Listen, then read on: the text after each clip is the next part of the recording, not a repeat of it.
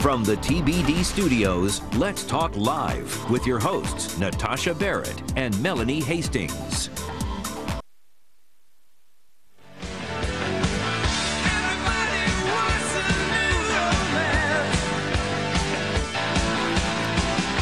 Well, the weather might be saying summer heat, but before you know it, we'll be back to fall weather. Yeah, in about a month or so. So get ahead of Mother Nature and help your home heating bills stay down with some small jobs that could save you big time.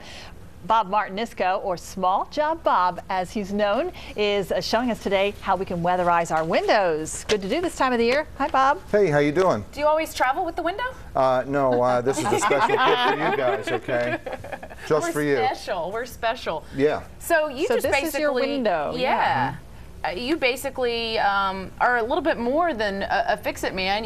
You work for yourself. You give people tips. I give people tips all the time. Sometimes we do the job for them, of course, and other times people call and say, hey, you know, at 12 o'clock on a Sunday night, I had it happen. Someone says, hey, can you help me with this? And I'll talk you through it. You know, it's not all about just doing the job, making the money. Well, so. this is the time of year when we need to start thinking ahead to the cooler weather months. And certainly after you spend all the money heating your home, you don't want it going out the window. So how do we seal up our windows? Well, here's the thing. I had a mock-up window made with a, I want to turn this around here a little bit. Okay. Sure. To show you that what happens with a storm window is that it can trap moisture and leaves and dirt and dust back in here, and then what happens is the water can get in there, and through the winter it stays, it freezes, and it gets in the cracks and starts rotting the wood out, rotting your sill out, leading to costly repairs. Oh yeah, that's expensive. We had to do that. Yeah, it's ridiculously expensive. So what you need to do is very simple.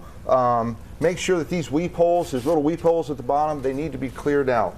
You can get a putty knife, scrape it out. You can then get some sandpaper, sand up the loose areas of dirt and paint, vacuum it out. You can do this on your knees too. You don't have to lean out the window or anything, so it's not dangerous. How often should you be doing this? Basically when you're changing seasons? I would do spring and fall. Okay. You don't have to paint all the time, but this is like a down and dirty to get you through the winter. If you don't want to bring the painter in, if funds are a little tight, you know, these tools, these things can cost about $30, and it could save you thousands. Keep the weep holes clean, caulk the corners, and when you guys are caulking your corner of your wherever a joint is, don't ever caulk the bottom of the this storm window. Just caulk the wooden sides. And then cut your, I don't know if you guys. What stuff are you using? What stuff do you recommend? Oh, this is an interior-exterior. It's handheld. You don't have to buy a caulk gun. And it's you can get it to match your window color. And when you cut the tube to caulk the corners, cut it on an angle, not very, very steep. The idea is that the corner here wipes it clean, but it keeps the water out. So after you clean it up, put the caulk on. You can get any kind of paint to get you through the winter, and put some paint in there to seal it to get you through. So what happens if you put the caulk along the bottom of the window there? Oh, that's the problem. And we just did a big job last week where it seals off the window. Can't open anything? No, it seals off the bottom down here, fills up with grass and leaves, and it holds moisture through the winter, and it rots out the wood. That's the problem. No one knows, no one told you when you bought your window or when you bought the storm windows that to clean out those weep holes at the bottom. You have to be able to see through them. So you're doing more harm than good. You're thinking you're doing something great by using the caulk, but you're not. Yeah. You have to know where to use it. Okay, what about that weather strip?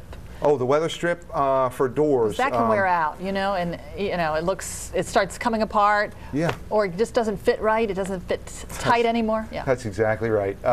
What you need to do is make sure there's no gaps. You should not be able to see any daylight when you close your door. No daylight.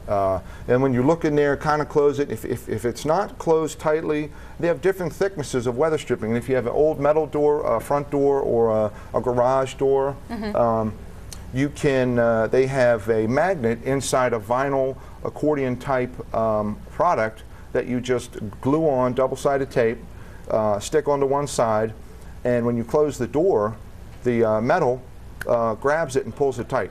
You know, because it's a magnet, and it's easy. It's easy. It sticks to itself, and I think people like that easiness of walking into Home Depot and Lowe's and getting this and doing it on their own and doing it cheaply. Yeah. Small Job Bob, thanks for joining us. Okay, thank you. Appreciate it. All right, well, coming up. There she is. There she is. Thank you. We're talking about Dr. Laura. She's helped so many people. She's very popular. But something that she said on her show this week is really causing some problems. We'll tell you what she said that could cost her big. And if you want Small Job Bob to answer any of your Fix-It questions, just email us at letstalklive@tbd.com. We'll be right back.